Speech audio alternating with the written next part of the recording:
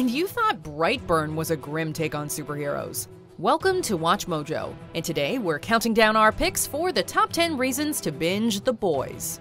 For this list, we're taking a look at why you need to watch this Amazon original series ASAP.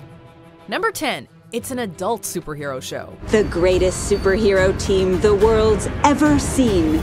The Seven. Given its subject matter and title, some may tune in expecting innocent superhero entertainment for the whole family. This adaptation of the comic series by Garth Ennis and Derek Robertson more than earns its TVMA rating, however, featuring an explicit warning at the beginning of every episode. With its over-the-top mayhem, use of four-letter words, and several moments of sheer depravity, The Boys makes Deadpool look like an after-school special at times. As graphic as the series gets, it doesn't come off as gratuitous or exploitative. Name's Butcher. Billy Butcher. Listen, I was thinking that you and me should have a little bit of a chat. It services the tone of the show and provides a unique take on the superhero genre. If you're looking for something grittier than the MCU, but more fun than the DCEU's earlier entries, The Boys will answer the call. Number 9. A dark sense of humor. If Watchmen had an even more satirical edge, you'd get The Boys. The series was developed by Eric Kripke, who blended comedy with dark fantasy on Supernatural. Also among the key creative forces are producers Seth Rogen and Evan Goldberg, who previously brought us Preacher, another black comedy based on a comic book series. The Boys echoes a couple of movies that Rogen and Goldberg have made as well. Like Pineapple Express, the series centers on a ragtag group of misfits who make some powerful enemies, narrowly escaping death around every turn. Who are you? A water balloon filled with blood and meat. The show is even reminiscent of This Is the End in its depiction of irresponsible, self-absorbed public figures. Furthermore, it encompasses their signature shock humor that sneaks up when you least expect it. Shooter's on 31. All right, sit tight.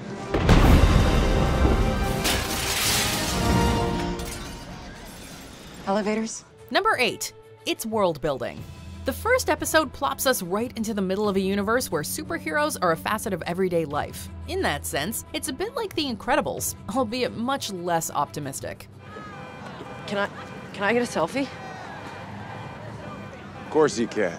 In this universe, saving the day is really more of a side gig for the A-list heroes. Making public appearances and jump-starting movie franchises are their primary duties, with Vought International having a firm grasp on all things media. That is our job, our honor.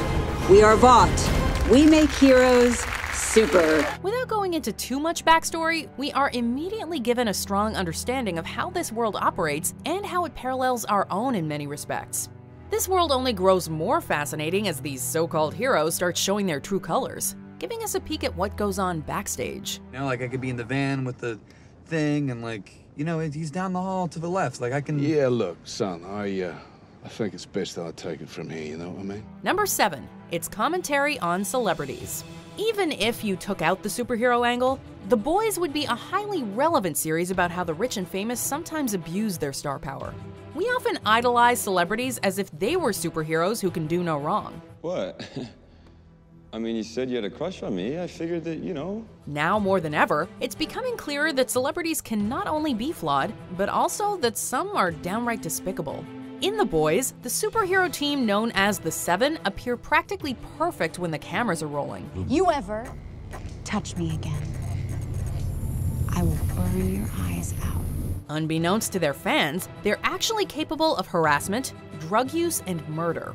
Celebrities may not have superpowers in real life, but many still feel invincible due to their status. Once the public sees a celebrity for who they really are, however, they are no longer untouchable. Number 6. Its take on current social issues.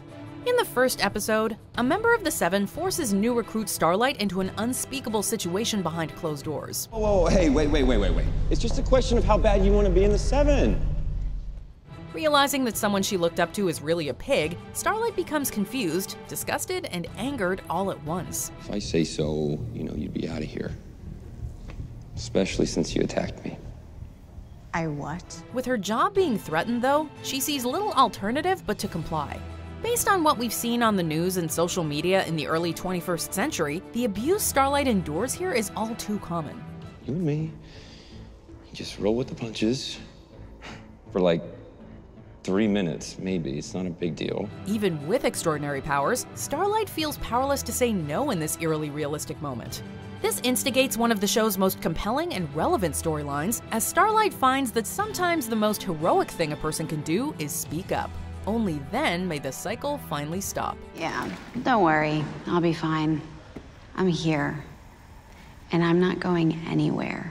Number 5, its message about authority.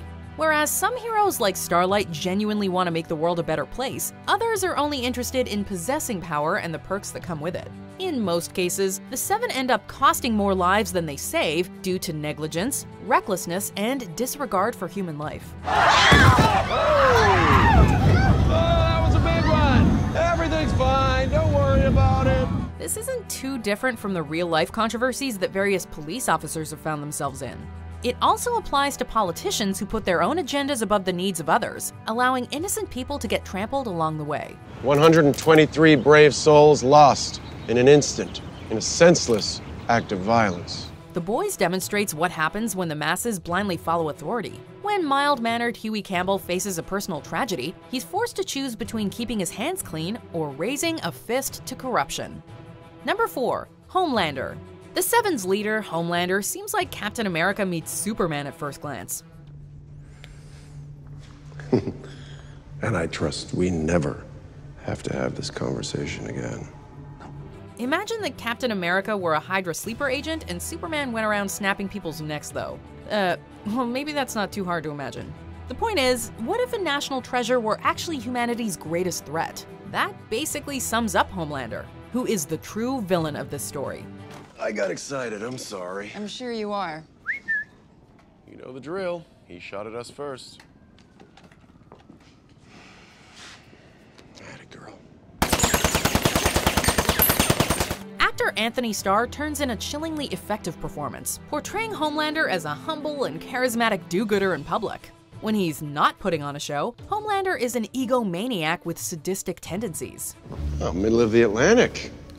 Yep. No man's land. You can't operate on foreign soil, but a plane hijacked over international waters. If you intercept, no one will protest. His scenes with Vought Vice President Madeline Stillwell, played by Elizabeth Shue in a comeback role, are easily among the most disturbing moments you'll see on television.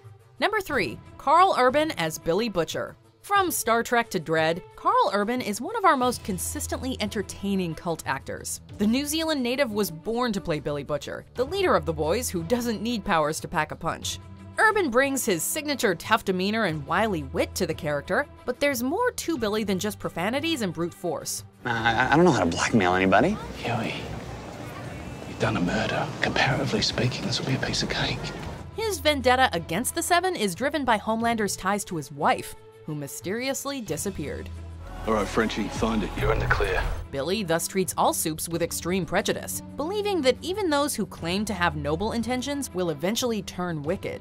Although we empathize and identify with Billy's motivations, the lengths he'll go to for revenge demonstrates why there are no pure heroes on this show. It would have taken me forever to work that one out. Good job. Number 2, its shocking twists and turns. Early on in the pilot, we're introduced to a character who will seemingly be a mainstay of the series. Don't you ever besmirch Billy. Before we even know it, though, that character is removed from the equation like a fly that's been swatted. There's no case. She was in the street. Be like if a bus hit her. Dad, she was one step off the curb. Huey, look, I saw it. This shocking twist sets the tone for a show that regularly takes us to unpredictable places. In superhero media, it's common for characters to wear a mask in order to conceal their secret identities. In The Boys, however, it's Vought that wears the mask. What appears to be a Hall of Justice is truly a Legion of Doom that houses numerous dark secrets. I'll always be watching over you. In addition to telling a well-crafted mystery, The Boys is also full of jaw-dropping moments that'll leave you asking, did that really just happen? Not quite at the end yet. Almost there though. Just be sure to subscribe to our channel and ring the bell to be notified about our latest videos. Alright, back to business.